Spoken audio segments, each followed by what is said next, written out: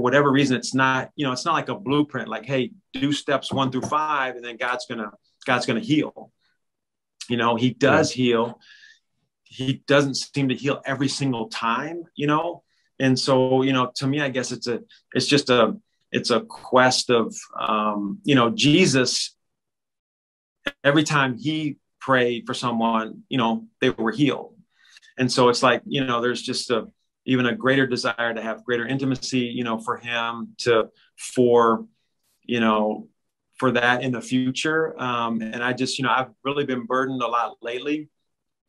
Cancer is just a brutal, brutal disease. And I don't feel like God wants us to just accept it. I mean, it's on the rise in our country, and it's ravishing so many of his children, and it's like, I just get a sense of rising up in prayer a lot, for the defeat of this disease.